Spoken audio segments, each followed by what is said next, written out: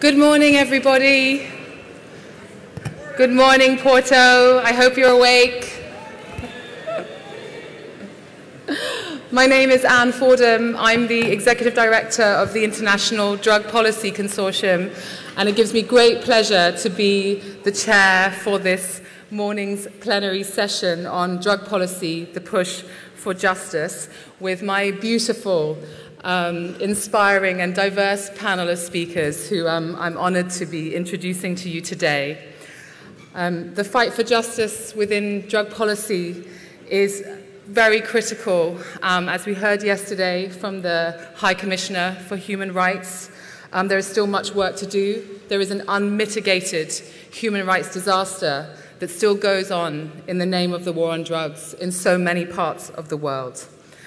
And today we will hear from our speakers about the important work that they are doing on this front to continue the fight for social justice and human rights in drug policy. So without further ado, I'm going to introduce our first speaker. I'm very honored to introduce Dr. Mary Chinery-Hesse. She's a dear friend and a mentor of mine. Dr. Chinery-Hesse is a retired international civil servant who served as the UN resident coordinator and UNDP resident representative in several countries. She was the first African woman to be appointed to that position, and she was appointed as the first woman deputy director of the International Labour Organization with the rank of Under-Secretary General of the UN. She's also served as chief advisor to the President of the Republic of Ghana. She is currently Chancellor at the University of Ghana and serves as a friend to the African Union Panel of the WISE and is a commissioner of the West African Commission on Drugs, and also is a dear and beloved board member of the IDPC. Mary, you have the floor.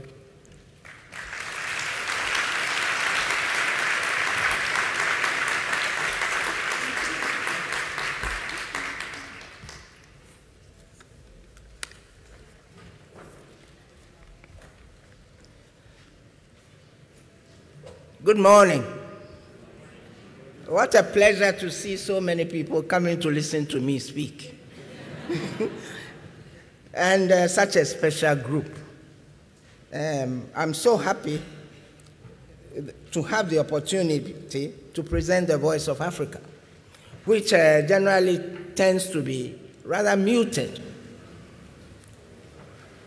And to be speaking to people really who have the third dimension. We're not talking to academics only. We are also talking to people who face situations on a daily basis and therefore who are likely to give more relevant suggestions and make proposals which affect the life of people. And the emphasis on human rights, I think, is appropriate to have such an audience who will bring in the third dimension. So I'm just saying that, excuse me, that I feel so honored to be here, and I will start by thanking those who have brought me here. I very much will thank Harm Reduction International, but also the local NGO, AMDESH, who have made all this possible. My information is that this happens every other year, and it's the biggest assembly. I'm overwhelmed that I'm part of it, and thank you so much for having me here. But somebody would ask why it's important for the voice of Africa, and in my case, I'll say West Africa, to be heard when we sit in this manner. I think the subject matter itself lends itself to global treatment, and I do not think any part of the world should be left out. I think the message is stronger and more relevant when everybody hangs together and get themselves on the same track and to create the critical mass, which basically will make a difference in this particular area where we believe that the more the world appears to be doing, the more we appear to be going back. And because of that, to work out new strategies, which is the challenge we have now, new strategies which will move the debate forward and lead to positive action in this regard. But West Africa is peculiar.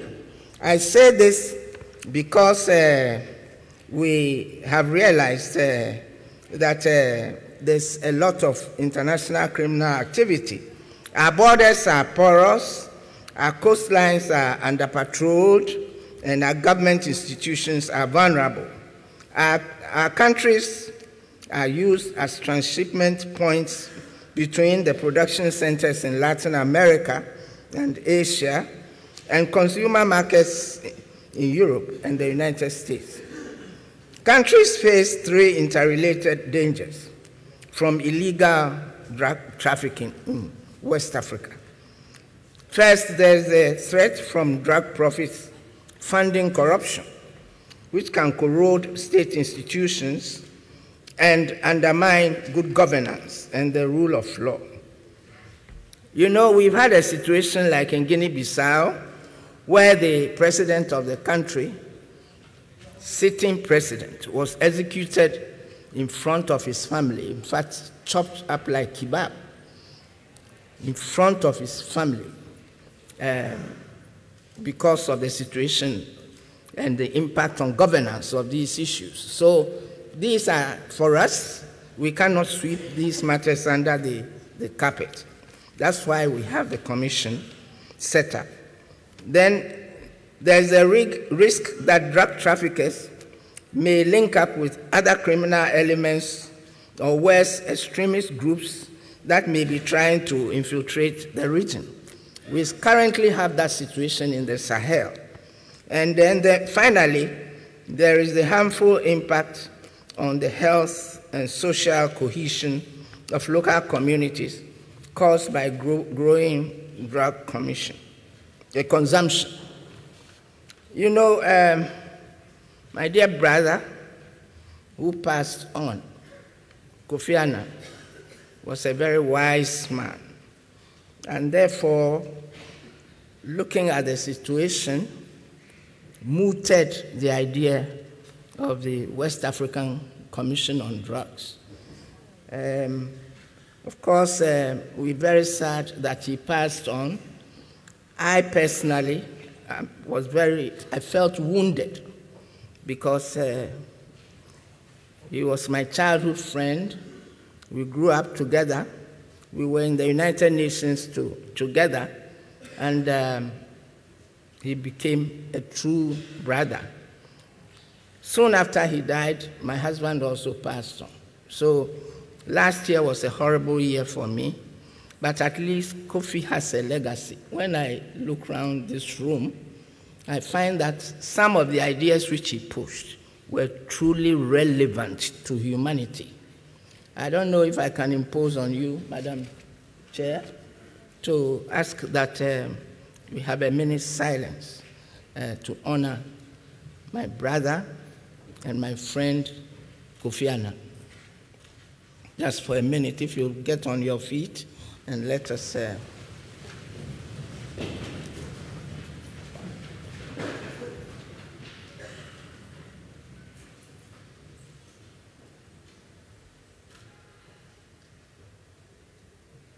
Thank you very much indeed. Thank you.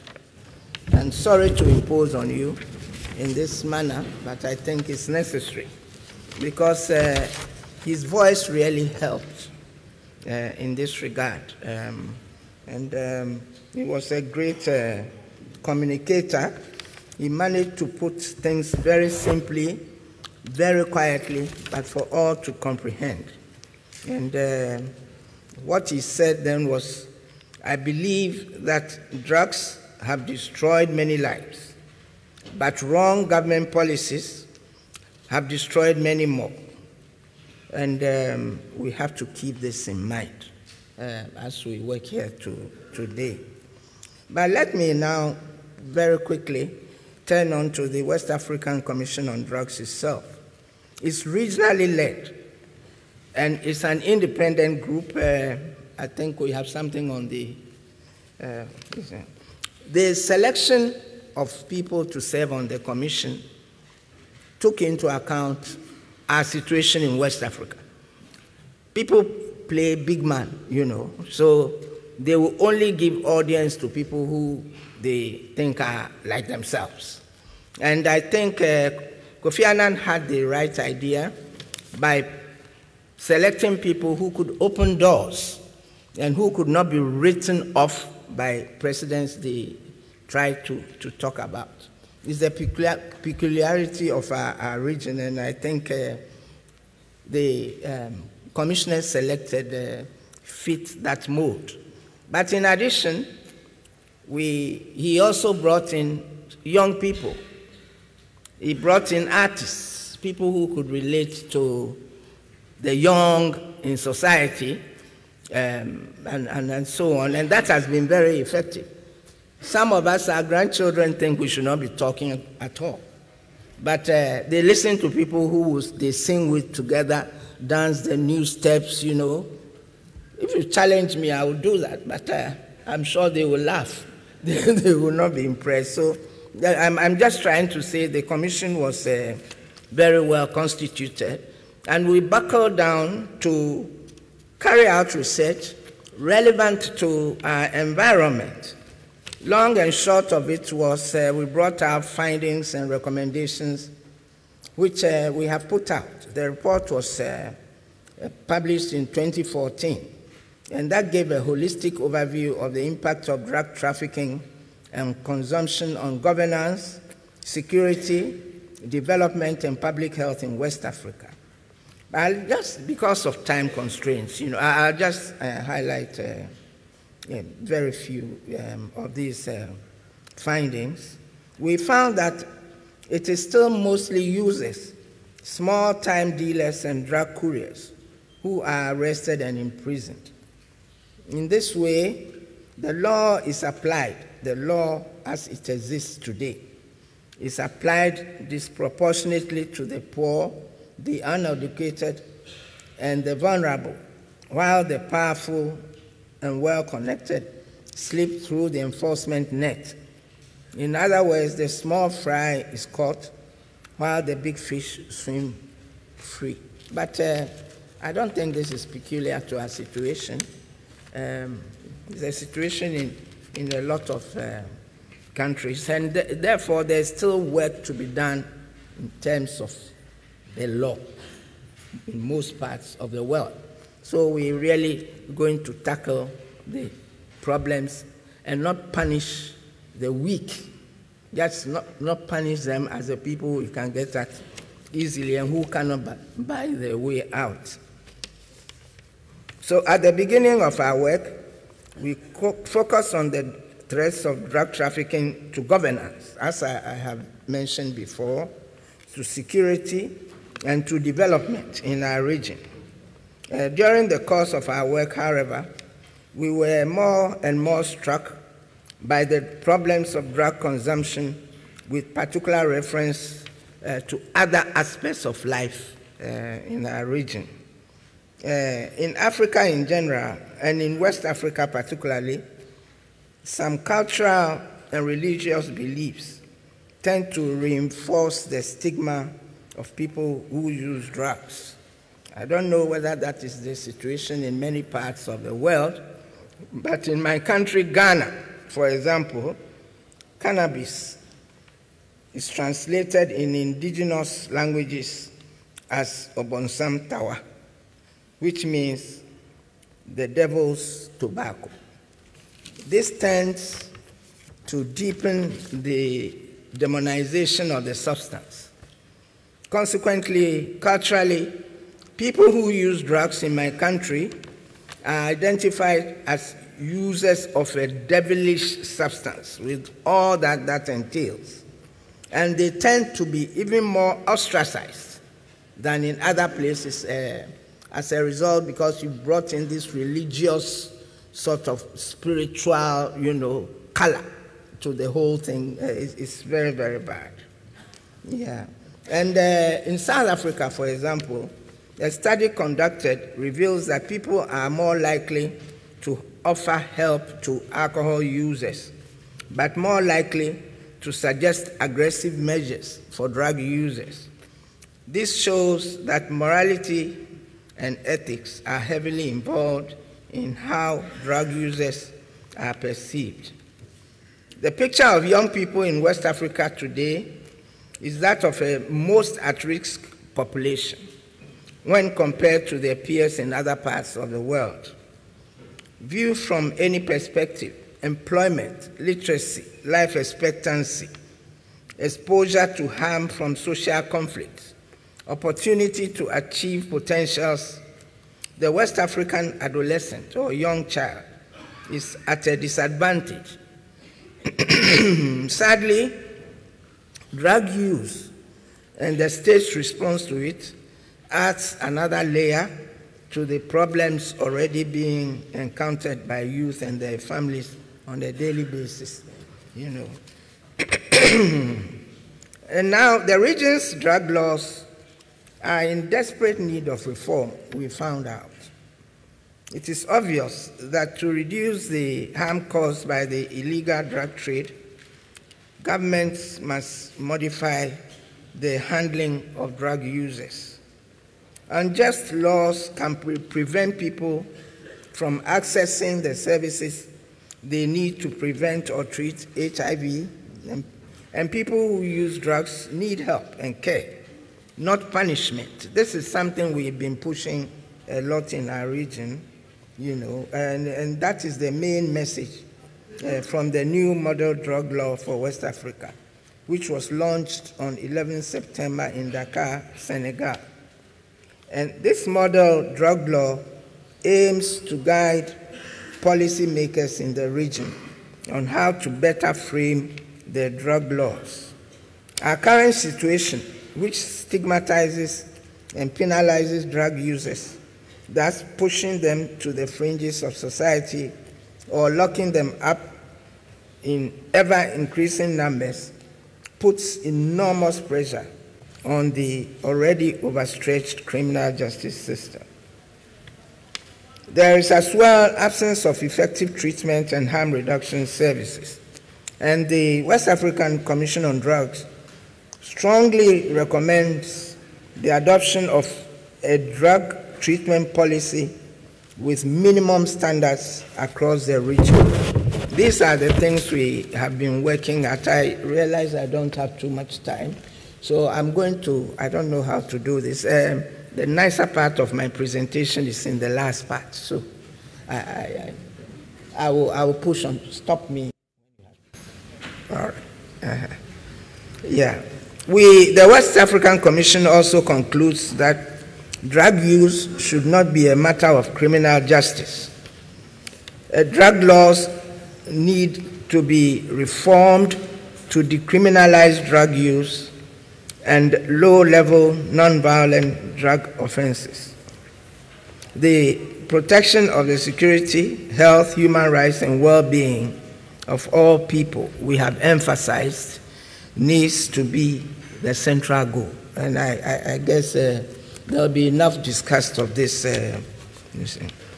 One of our recommendations, and I think we need a slide here, is to develop, reform, harmonize drug laws on the basis of existing and emerging minimum standards and pursue decriminalization of drug use and low-level non-violent drug offenses.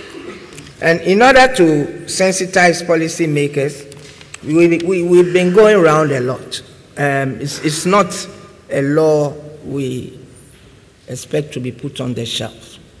We want it to be a living document to influence lawmakers. Because sometimes when it's just talk, nothing changes. But we spent a lot of time trying to sensitize those who make a difference in what goes on the law books, so that you change the nature and face of the law as it exists today and as we think is being implemented in a manner which is not very useful or in the interest of human rights.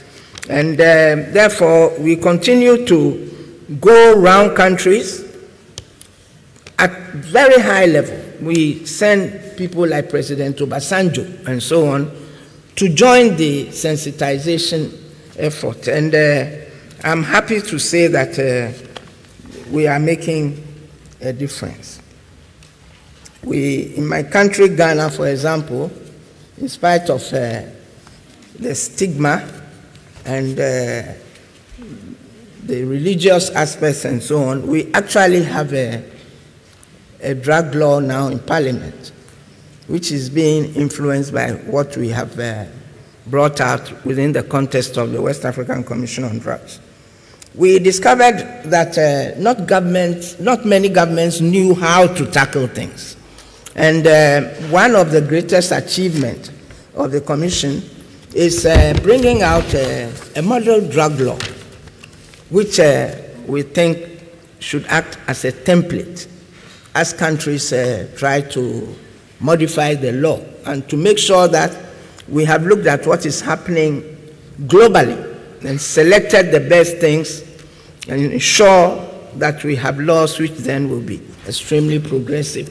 We want West Africa to be ahead of the pack in this regard. Very soon you will be learning from us.